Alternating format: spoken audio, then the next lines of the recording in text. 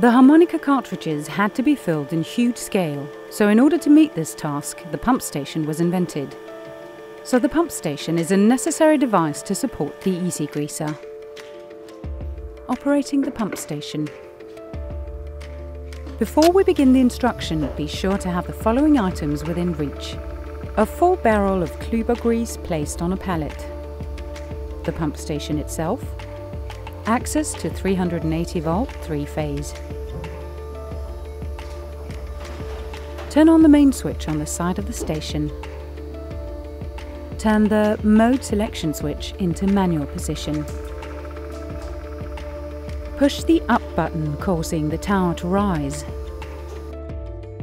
Keep the button down until the tower is in its top position. Note, be sure there is free space above the tower. Select the button to lower the barrel grip. Push the button until the grip is in its bottom position. Once the barrel is in position, push the button to raise the grip and grip the barrel. Keep pushing the button until the grip is in its top position. Open the air bleed valve on the tower. Turn the mode selection switch into auto position. The piston will now slide into place on the top of the media in the barrel.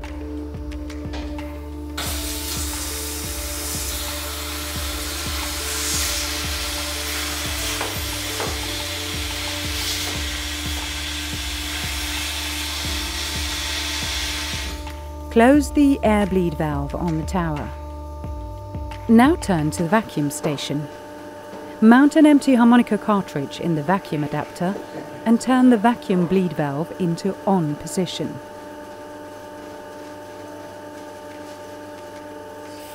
Activate the vacuum station by pushing the on-off button. The cartridge will now be prepared for filling. Choose the amount of grease by pushing the F3 button. Use the arrow keys on the left side of the panel to choose the digits. Use the arrow keys on the right side of the panel to increase the amount. Once you've chosen the amount, press the Enter button in the lower right corner of the panel. Confirm the chosen amount and press the F4 button.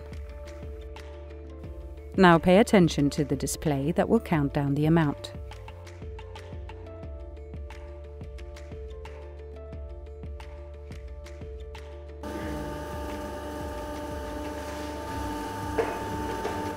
And grease will start flowing.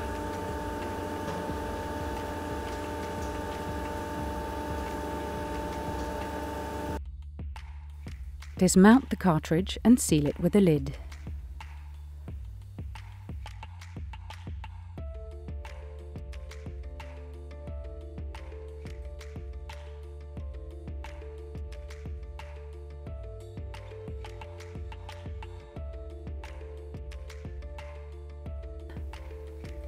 Dismounting the pump station.